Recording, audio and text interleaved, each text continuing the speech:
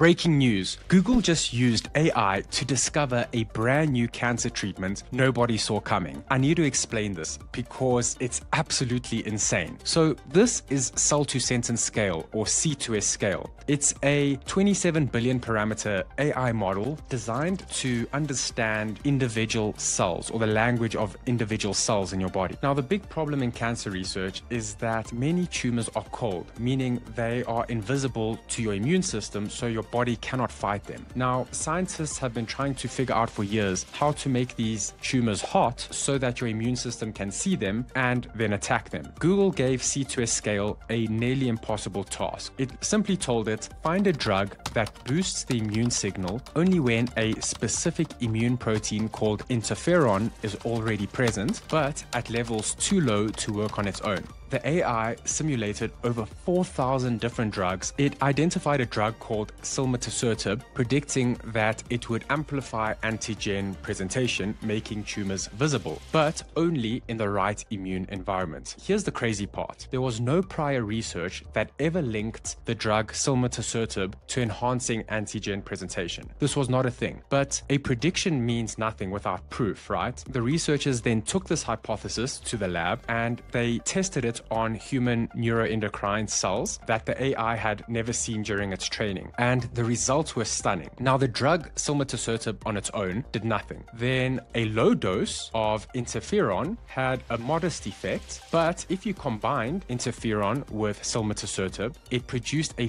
50% increase in the antigen presentation, exactly as the AI predicted. Now, this is not just incremental progress. This is AI generating entirely new biological knowledge and having it confirmed in living cells. If this holds up in clinical trials, we could be looking at a whole new class of combination therapies for treating different types of cancer. Follow and comment the word AI, and I will DM you the link to the full research paper to learn more.